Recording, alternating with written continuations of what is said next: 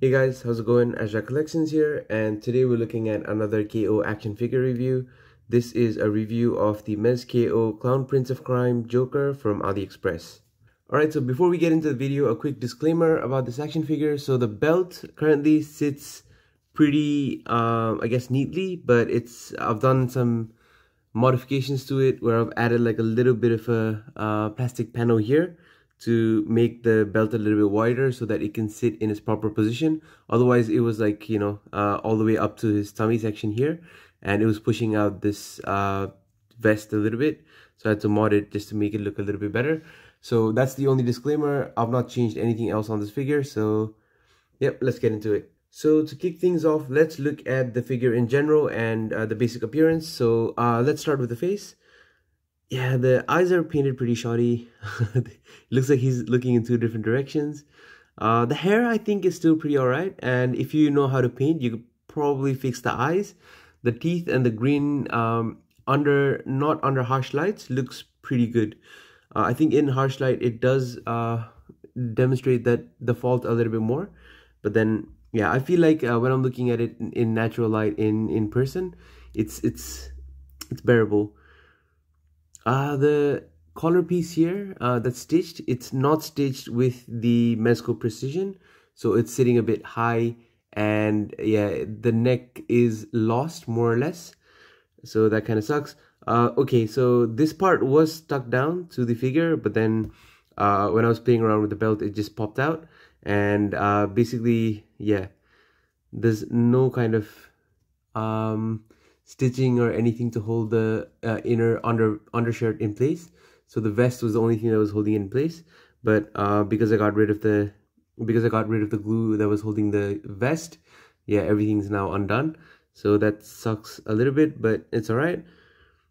The clothing inside, it feels like a good fabric, so that's pretty cool. But then yeah, like I said, the stitching's not good, and it is a little bit thicker, so it does not lend well to the figure, so it's a little bit inaccurate and a little bit bulky on the figure. The vest itself is very thick, kind of plasticky material, so it is still fabric, but I'm not sure why they went for like a thicker fabric. So it doesn't sit naturally on the figure at all. It pops up like in multiple different places, just looks a little bit weird, but I guess it's all right. The belt, it's not the best. It was a little bit too tight. I had to do the whole mod on it. I just couldn't stand it. And the painting is pretty bad. So if you look at the silver sections here, yeah, it's just blotches of silver painted on, rather than, you know, you're picking up the minute details of the spikes. So it looks a little bit like splotchy. The elastic pieces are done pretty well, so kudos to that. The pants are weird a little bit. So the one side of the leg, so the left leg here, is a little bit bigger. The pants are sewn a little bit bigger and not as tight as the right leg. So it makes him look like a little bit, you know, it looks like the right leg is a little bit more puffier. And oh, sorry, the left leg. So it looks like the left leg is a little bit more puffier, and the boots are done well enough, I guess. So yeah, it's just a mold in black plastic, so that's done pretty well. And the hands are alright, but yeah, there are a few things that are pretty flawed. But overall, I think this is a pretty good replica of the actual figure. I do not actually have the authentic figure, but from what I can see here, the authentic figure must have been really nice. So in terms of articulation, the Joker's head can move up that much, move down that much, so it's, I don't know, pretty limited. I'm not sure why, but the head can pivot side to side pretty well. And it's a singular piece like the authentic Mezco one, which is pretty cool. The body cannot do that much. Yeah, it can do a little bit. But yeah, I'm just afraid of, yeah, if the clothing comes out, it's a real difficult process to get it back in. So I'll not risk it. But there is a little bit of movement there in the torso. But the body feels a little bit weird. I'm not sure why. The arms can go up that much. There is a swivel at the bicep. Yep. You can rotate around. but I don't want to go any further than that because I can feel the resistance. The elbows are a little bit better than 90 or around 90. Yeah, around 90. The wrists can rotate around, and then you can configure it to go up and down or in and out. And the wrist pegs are pretty easy to swap out, but a little bit too loose. In terms of the legs, I'll just get the arms out of the way. In terms of the legs, they can... Okay, so one of the legs is a little bit jammed, so that's the best he can do. So yeah, this leg is a little bit jammed. In terms of kicking front, the knife pouches might come in the way, but that's how far forward he can go, which is not 90. He can't go... Oh, he can go back a little bit. Double bend in the knees, but is that the best he can do? Okay, there it is, double bend in the knees. There's a boot cuff rotation, and you can pivot the actual ankle area, and then there's good pivot and good range of motion. So in terms of additional head sculpts, the Joker comes with this atrocious looking head sculpt. I really don't like how it looks. I'm not sure why. It's probably the hair.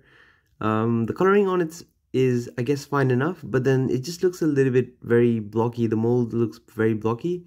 The eyes, yeah, they're the same issue with the other head as well.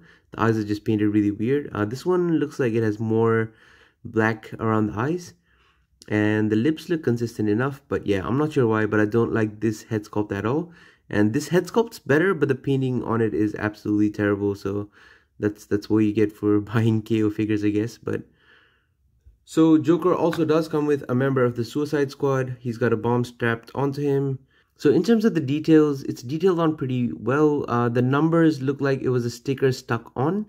Everything else looks like it's painted. It's not painted the best because you can see that these areas here, they don't have painting. So only the front of it, the tape has painting. And actually the seams look really weird. The teddy has like a bulletproof vest, looks like, underneath, or maybe just a strap-on vest. I don't know what it is, but yeah, the teddy has a vest that's holding everything together. It's pretty cool. It looks really wretched, looks really old, very worn. So I guess with the theme that we're going with, it does really do the part well. So in the packaging, we also get like a gun, which is painted really weirdly. I don't know what it is. It's just painted a little bit weird. It looks like very bad camo on it.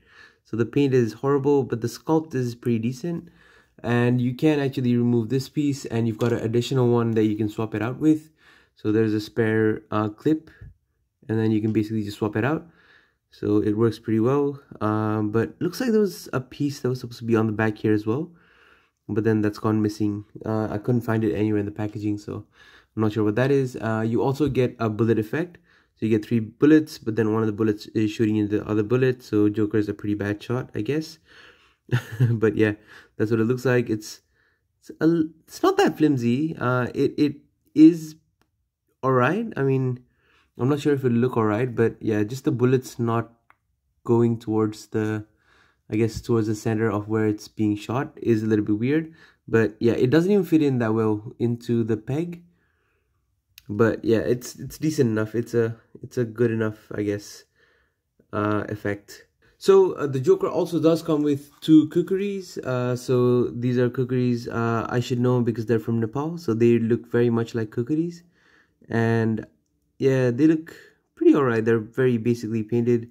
It's not too much detail going on, but yeah, they're shiny enough, so it looks pretty cool.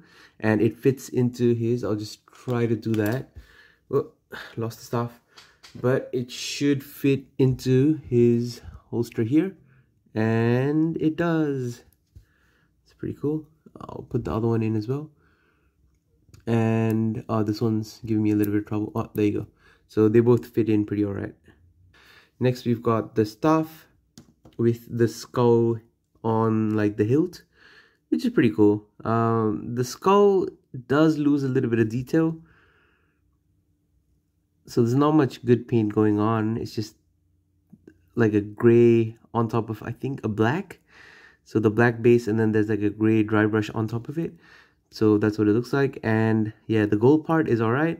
and everything else is just like very flimsy black plastic, so it's alright. So these are all the hands that Joker come with. So that is all the hands, literally. So even the hands that are on the figure, I've taken them off and put them in the lineup for you.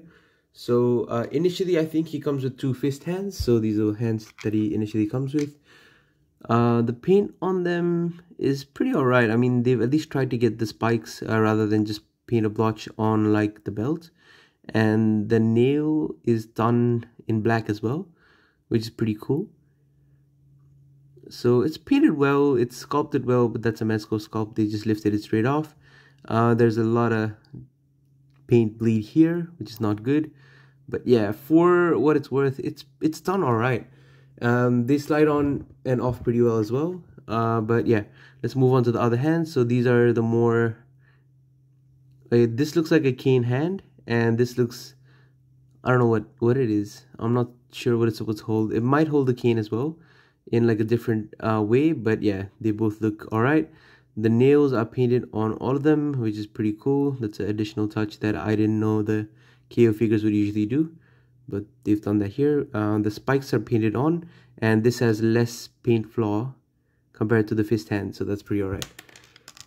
Next we've got, okay, so this is the other cane holding hand. So these two are very similar. So they hold on to the cane, and they're painted pretty similar as well. So yeah, that's pretty cool.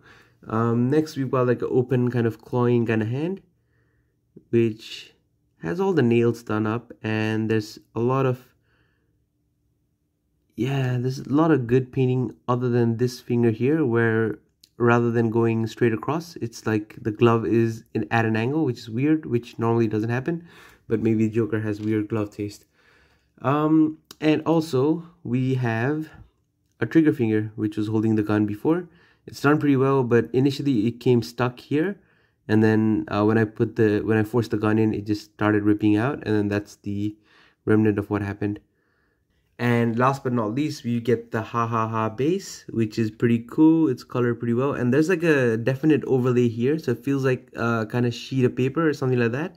So the green ha-has, they look pretty cool. And I actually really like this base. Usually I don't use the Mezco bases, but we get the base, we get the stand, which is very common with Mezco, and we get the baggie to put all the accessories in, but I usually just leave them in the box. But yeah. So in terms of height comparison, this is what the Joker looks like next to some other Joker figures that I have. So the Joker on the left is a DKR, I think 2-pack Joker, I'm not sure exactly. And the one on the right is the Suicide Squad Mattel Multiverse Joker. And moving on the extreme right there, we've got the McFarlane DC Multiverse Arkham City or Arkham Asylum Joker. So next up, we've got a Jester Party up in here because Joker is surrounded by some Harley Quinns. So on the extreme left there, we've got the DC Collectibles Arkham City Harley. Next to the Joker, we've got the Harley Quinn figure from Mezco, which is the newest release, and she's got really like flimsy wrists, so I'm really scared of posing her. But yeah, this figure absolutely looks awesome with the Joker. And on the extreme right there, we've got the Suicide Squad Mattel Multiverse Harley Quinn from the movie. Alright, so let's compare this Joker next to a few different action figure lines and different Batmans from different lines, because I have a lot of Batman, so this made sense. On the extreme left, we've got the White Knight Batman from McFarlane Toys. Right next to him, we've got the Mafex Armored Batman from BVS. Next to the Joker on the right, we've got the Sovereign Knight Batman, which is a Mezco Products. And on the extreme right there, we've got the DC Collectibles DC Direct Dark Knight Returns Batman. So next up, a bunch of different characters from different lines, but yeah, just for the comparison, on the extreme left there, we've got the WWE Ultimate action figures from Mattel. This is Triple H.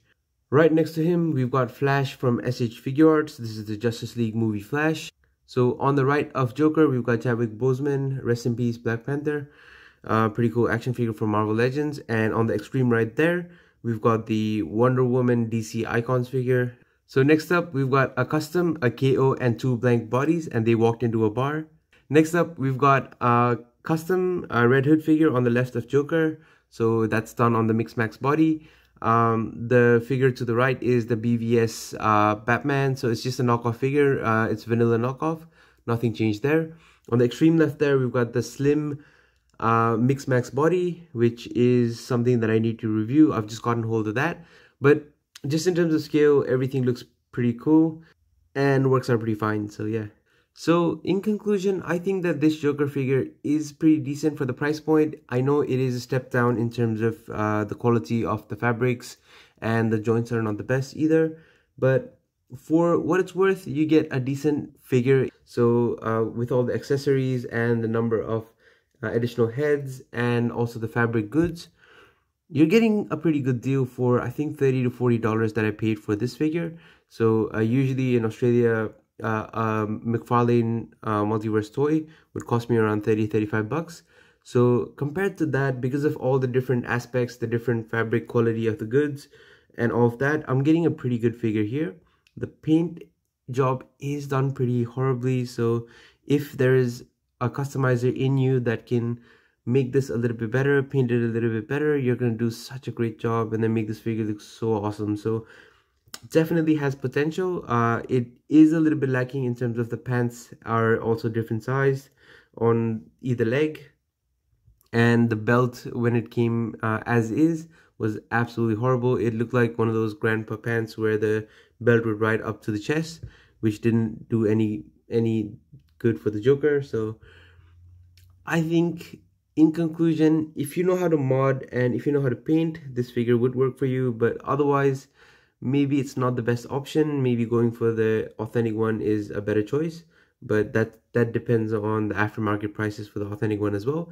But yeah, it's a pretty cool figure all in all for the price. So thank you all for sticking to the end of the video. I hope you enjoyed it. If you did, please leave a like and a comment if you can. That really helps the channel. And if you can subscribe, that is even better. Also, with the next couple of videos, I'm trying to work on some templates and designs for the Mix Max body. So I'll be working with the slim and the strong as well. So I might do a strong body kind of custom first. So I'm still working on those. It just takes a little bit of time with the patterns and the sewing and all of that. But hopefully I'll bring you a cool video next time around. So stay tuned, guys.